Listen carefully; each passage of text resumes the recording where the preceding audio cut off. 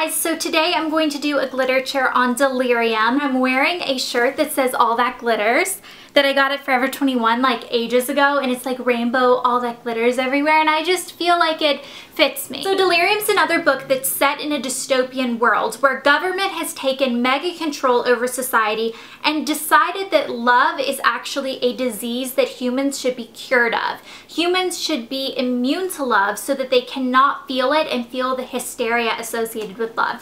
And the interesting thing about this is I am like the biggest believer in that love is the most important emotion in the world. I know a lot of people might argue that, you know, other things like duty and honor and, you know, what else? Loyalty might be the most important emotion, but I went into this book thinking there is no way they're going to convince me that in any society people would be able to be brainwashed into thinking that love is a disease and that it's not a good thing.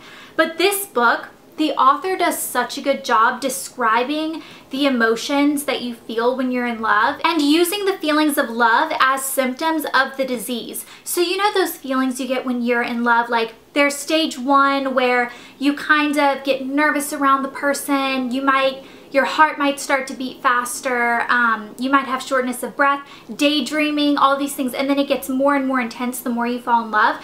Well, they actually believe that those symptoms, your body kind of goes in hysteria and you become crazy and you have to be like put away. So in this society, they change something in your brain so that you actually can't feel love at all. So it's not just like the passionate, you know, romantic love, it's also any kind of love. It's friendship love, it's love for your own children, your own family, and the results of this surgery can actually backfire as well. It can make you, you know, abuse animals, abuse your own children, more so than you would, you know, in the real world. Like in our world that happens sometimes too, but in this world it's as a result of removing love from your like abilities. Your brain can't feel that emotion anymore.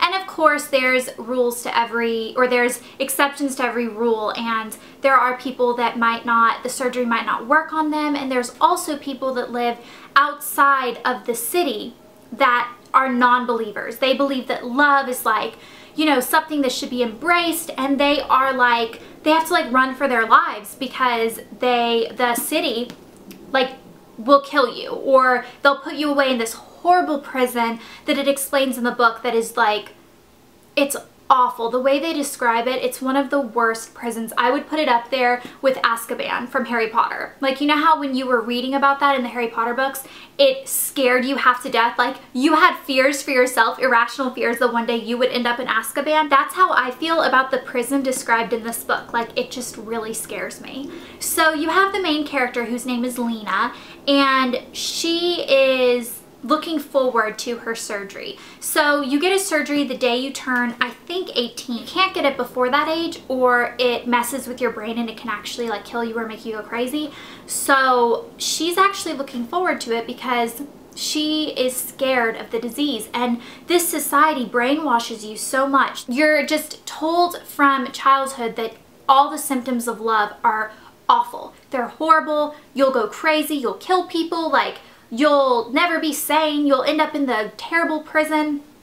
And throughout the book, there's actually little, like before every single chapter, there's a quote.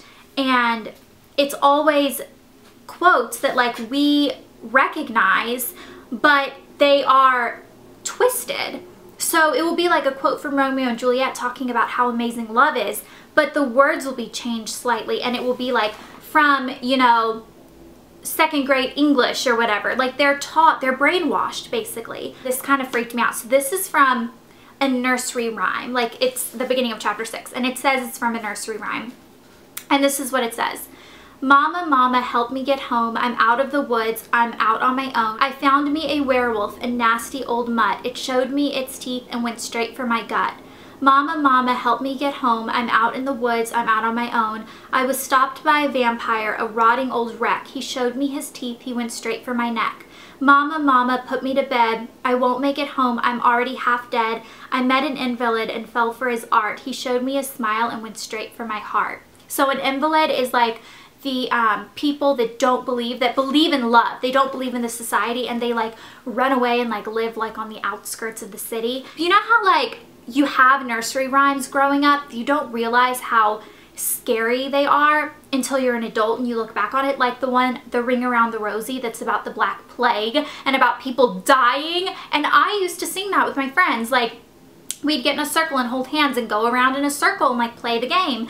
And it's so scary now as an adult, like knowing what that means. Like, I can't believe that any parent would let their children do that. So it's similar, like you think to yourself, oh my gosh, what a horrible nursery rhyme. But the author just is so like genius in the way she writes this story. Like, I loved this book. I was so sucked in by Lena and Alex's romance. Obviously the main character, the whole thing is that she's excited about the surgery and then she falls in love. And it happens. You knew it was going to happen. That's what the book was about. You were going to have someone fall in love and like try to beat the system. And that's what happens, and I loved it. I read this book so quickly, and I was so in love with the way the story is written and the way that it makes you understand the society in ways that certain books like Hunger Games, which I love that series, but it doesn't do a good job explaining to you why you would believe in that society. Why it makes sense, like why the society would exist. It kind of goes against the laws of human nature of like, you know, some societies are obviously horrible and corrupt, but for the most part, humans want to live in a safe environment. It doesn't make sense that would happen, even though it has happened in history. And you know, you had like the gladiators in Rome that, you know, people would watch people fight to the death. So I know like it makes sense, but do you know what I'm saying?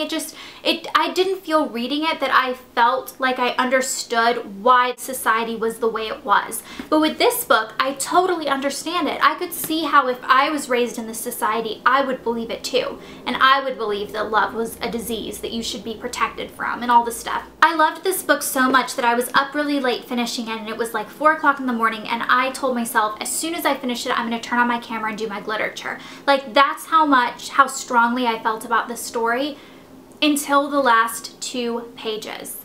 Literally the last 2 pages of the book, something happens that I don't understand why the author would do it that way. And I know it's setting it up for the sequel. There is a sequel. It's already released. I already own it. I haven't read it because I am so unsure of the storyline now. I understand that it was setting it up for the second book, and that I'm sure the author has a reason for doing it, and it's all going to come together at the end like series do. But it upset me. It was such a harsh ending, and it upset me so much that I started crying. I was like sobbing. I was so just upset over this book and about what happens at the end of it, and I don't even know if I want to read the second book. So my end result is that I think this was an amazing book. It was fantastic. If you are not the type of person that ever cries in books, then you probably will have no problem with the end. But if you are someone who cries in books, sometimes I have been known to cry in books before. This isn't the first one.